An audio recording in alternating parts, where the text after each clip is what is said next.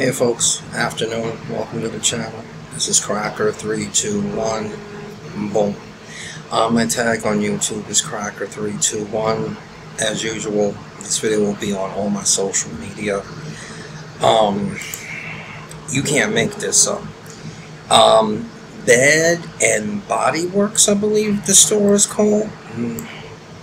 No, Bath and Body Works, excuse me.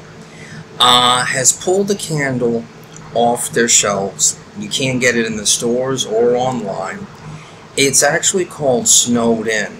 The design was supposed to be of a snowflake, and it looks like Ku Klux Klan mask.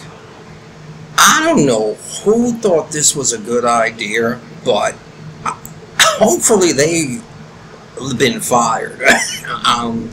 Let's play the clip. This candle has been pulled off shelves at Bath & Body Works after some controversy. People commented online that the winter theme graphic looks a lot like a Ku Klux Klan hood. The candle's label, called Snowed In, was decorated with a paper snowflake. Bath & Body Works has stopped selling it online and in stores and has since apologized, telling CNN the design was, quote, unintentional. The thing that gets me about this, there are so many different snowflake designs. Why did you pick a snowflake where the outer edge of the snowflake has two holes in each part of it?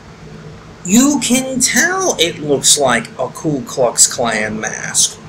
What the hell?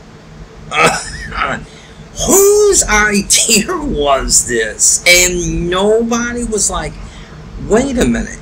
All you had to do was where the two eyes were, put another design.